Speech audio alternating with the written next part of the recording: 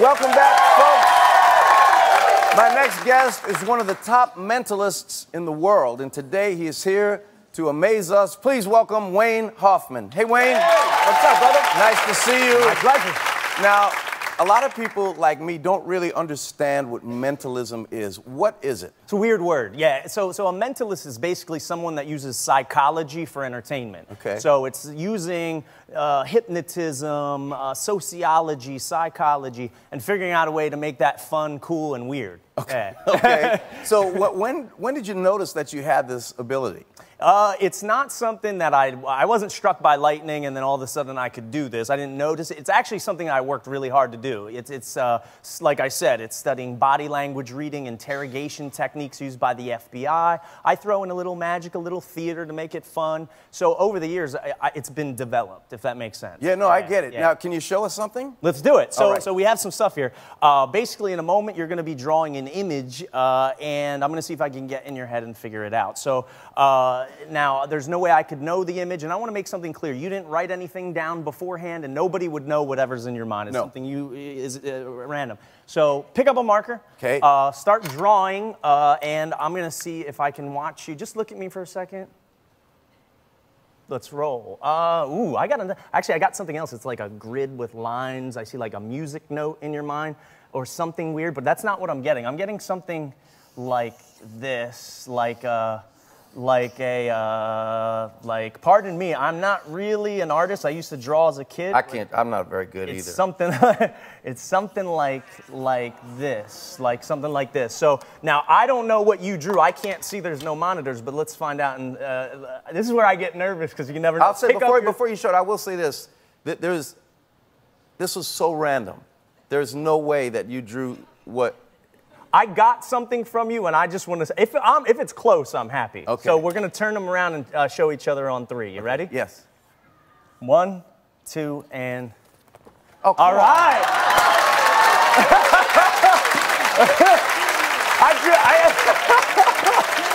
Yeah, man. I drew 3 olives. There's no way, I don't drink, so why would I draw a martini? It came into my head.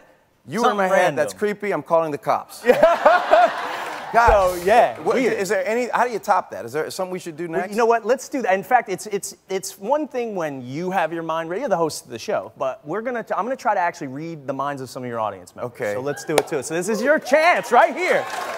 So everybody has thoughts in their mind, and obviously all thoughts are going to be different. So I just want you to listen. Listen for your name, your initials, or something that makes sense, and I'm gonna see if I can get in your heads.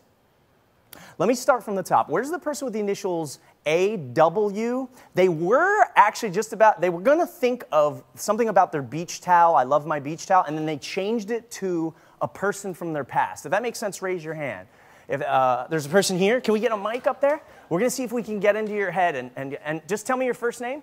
Amy. Amy. Now, I don't know you personally. We don't hang out on weekends. No. No, I didn't pay you money to be here? No. We don't date yet? No. Okay, cool. No, I have a girlfriend.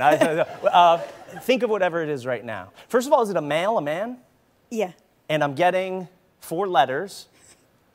Are you thinking of somebody named Todd? Yes. Come on. Cool, give her a round of applause. Let's get another one. Where is, I know, man. He talks about getting in your head. You got to be careful because he doesn't get out. Get out of my head. No, I got stuff out of your mind we won't talk about. So, where's the person, thanks for the rim shot. Where's the person with the initials, I'm getting something like DM, and they're thinking of their... Deborah Messing's here. Deborah Messing's here. I'm getting something about where they went on their honeymoon. If that makes sense to you, raise your hand. There's a lady here in the center, 1, 2, 3, 4, 5, 6, maybe 6, 7 rows back. We're going to hand you a microphone. Just tell me your first name. Diane. Dan, and I don't know you personally. We never hang out. You're not related to me. Okay, think of whatever it is. First of all, I'm seeing you're in a tropical place, a sunny place. Does it make sense? Yes. Now, most honeymoons are, but you stayed in the U.S. First of all, were you married in June? Yes. Okay, time out. I sense this. Here's what I'm getting. Did you honeymoon in southern Florida? Yes. Was it Fort Lauderdale? Yes. Now, if I were to send you an anniversary card, and if it were to arrive on your doorstep on June 5th, would that be right? Was that when you were married? That's right? Yeah. Cool. Give her a round of applause. We'll do one more. I know, man. So let's keep it rolling.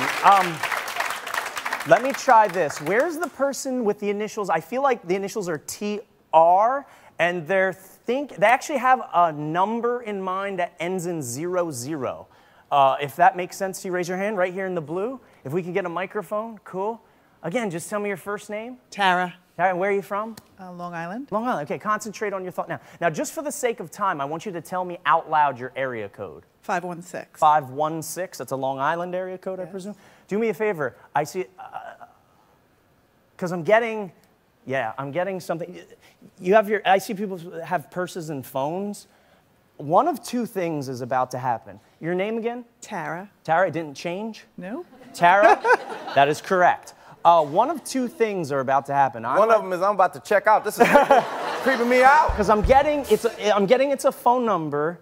I'm either going to call you or I'm going to call a complete stranger and have to explain to them that I'm a mind reader. So do me a favor, hold that microphone near your phone and cross your fingers. It's ringing. Oh my. Is your phone ringing? Do me a favor, answer it so to make sure, and into the phone say, Wayne, you're amazing. Wayne, you're amazing.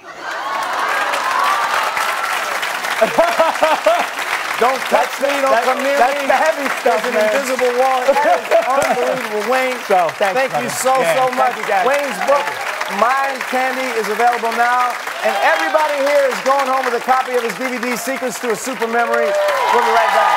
That's crazy.